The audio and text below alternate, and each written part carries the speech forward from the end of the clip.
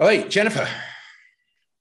They just announced in Austria they're going to mandate the vaccine by February. Do you Yep. think that that could possibly happen here? I think it would be very difficult here. I mean, what happened in Austria is the first step was they wanted to lock up, in a sense, they wanted to lock down the unvaccinated. So, which is unbelievable. So they wanted to basically say unvaccinated people cannot leave their homes. Unvaccinated people have to be under lockdown. You can only leave your home. You know, the police would be able to stop you in the street and ask you to show a vaccine card for you to even be outside. Now, that is, of course, nuts.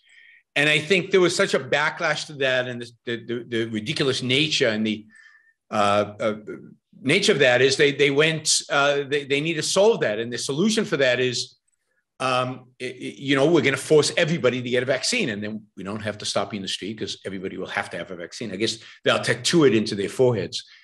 You walk around with a tattoo that says, yes, I'm vaccinated. I'm okay. It truly is unbelievable what the Austrians are doing. It's super surprising. It's going to be interesting how people interpret it.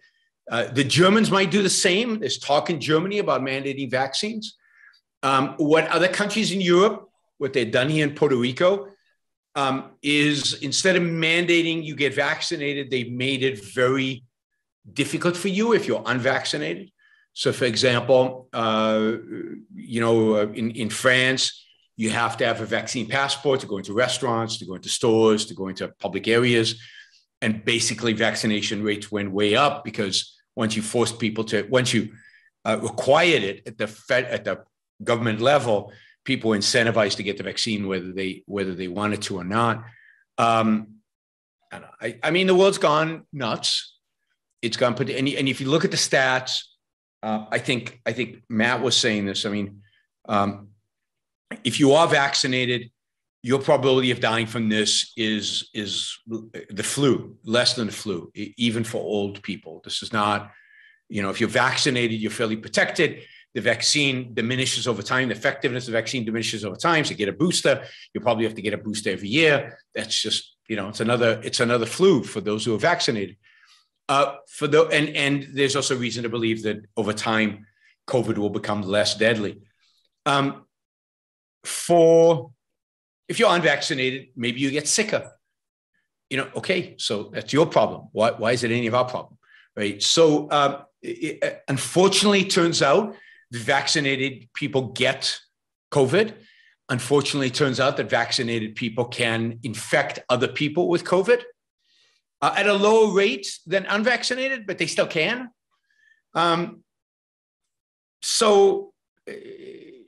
The whole thing is a mess. It's a mess because of the communication. It's a mess because people don't understand data. It's a mess, which I've been saying from day one. It's a mess because the state wants to impose zero risk on all of us.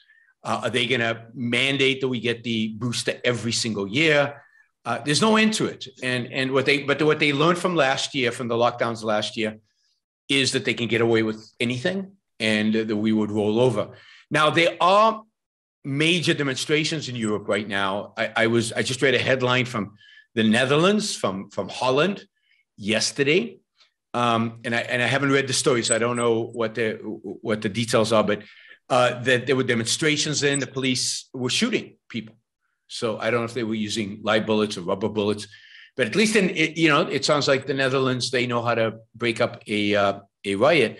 But this was a demonstration about not accepting lockdowns. As finally, people are starting to wake up to the need to resist lockdowns, and it's becoming violent. And I think if Germany mandates this, there's a huge segment of the German population that is going to demonstrate and riot.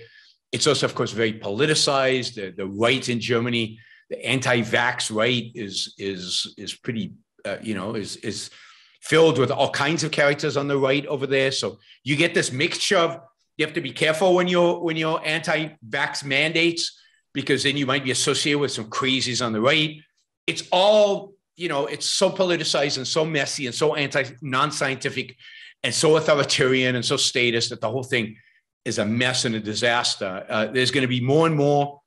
There are going to be more and more demonstrations. There are going to be more and more conflicts and standoffs in Europe, and it'll be very interesting. I mean, to see how this all pans out. One of the interesting things about Austria is, if I'm not mistaken, and maybe I am, but I don't think I am, is that the government in Austria is a right-wing government.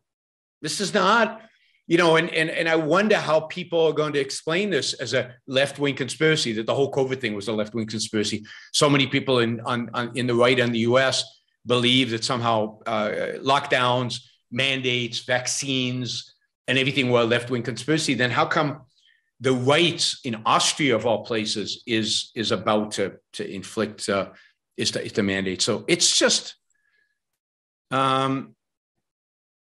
it's just bizarre, right? Yeah, but Yaron, don't underestimate how people can twist things around to support their conspiracy theory. For example, one thing popped into my head: the right's clearly been infiltrated by the left in Austria. Yeah. That's what's going on. It's all just the left now. Yep. So that just proves how effective this conspiracy really is. The fact that now a right-wing government is doing things associated with a left-wing conspiracy. There you go. Yeah. See. But you see, this is yes, and but the contradictions are beautiful, though, because one of the most admired figures among the right today, and particularly the conspiracy theory right, is Orban, the president of Hungary, and the Hungarian right, because he has shut down the media, he shut down the left, he shut down everything. He closed the border to these, to Muslim immigration. He's the hero of Tucker Carlson and many on the right. And Hungary's had lockdowns, vaccine mandates, all these things. So I wonder how but you're right, they always find a way around it. Orban is confused on this issue. He's got some leftist advisor, or he's trying to manipulate the left. He's out-lefting the left. Who knows? Yeah, we could really contort our brains to find ways in which conspiracy theorists can justify what they've come up with. And thank you for listening or watching the Yaron Brook Show. If you'd like to support the show, we make it as easy as possible for you to trade with me. You get value from listening. You get value from watching. Show your appreciation. You can do that by going to yaronbrookshow.com/support, by going to Patreon, Subscribestar, Locals, and just making a appropriate contribution on any one of those channels. Also, if you'd like to see the Yaron Brook Show grow, please consider sharing our content, and of course, subscribe. Press that little bell button right down there on YouTube so that you get an announcement when we go live. And for those of you who are already subscribers and those of you who are already supporters of the show, thank you. I very much appreciate it.